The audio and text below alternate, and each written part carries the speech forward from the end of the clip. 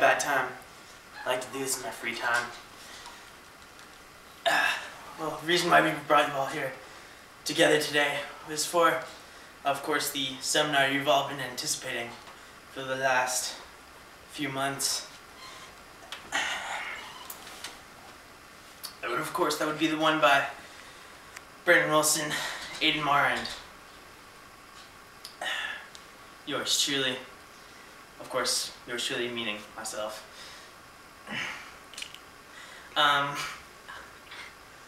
So our seminar, it's very touching, you know, what we're doing it on, and it's on, you know, how past events really have a profound effect on people. The other day, I was walking down the road and I slipped. I hurt my leg. There's not a bruise though, but I'm not going to walk there again. That's my profound effect. Okay, well, the first story will be done by Brandon Wilson, and this one's really, it really relates to me. You know, it really just hits me right there, just right there. That would be the one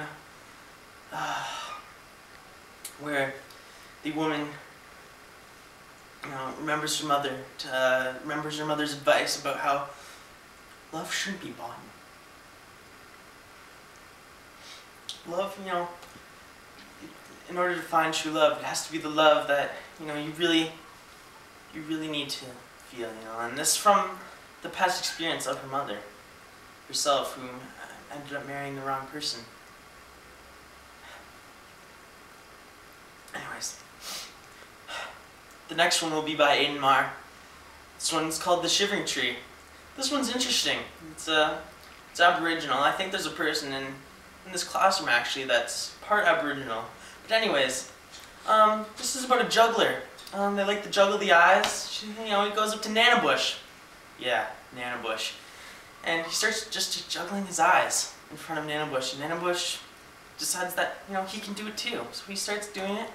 You know what the juggler does? He steals his eyes. Who does that? Someone must have been smoking too much on the peace pipe, if you know what I'm saying. Not saying anything, Miss McDonald. The next story will be, of course, by yours truly, me, called The Address, about an older woman now, after the World War II, after she is a Jewish person and she was in the Holocaust, and before her and her mother were taken to the Holocaust, taken to a death camp, they had to give their stuff away to a family friend, so all the nice stuff wouldn't be taken by the Nazis. So she decides to visit her hometown and quickly realizes that it brings back memories of the Holocaust. It's very sad. And she goes back to the house and maybe get some of her belongings, but she realizes that, you know, maybe you need to forget the small things first, before you can forget the large things. So, on this note, I hope you enjoy our seminar. And by the way, ladies, I'm available.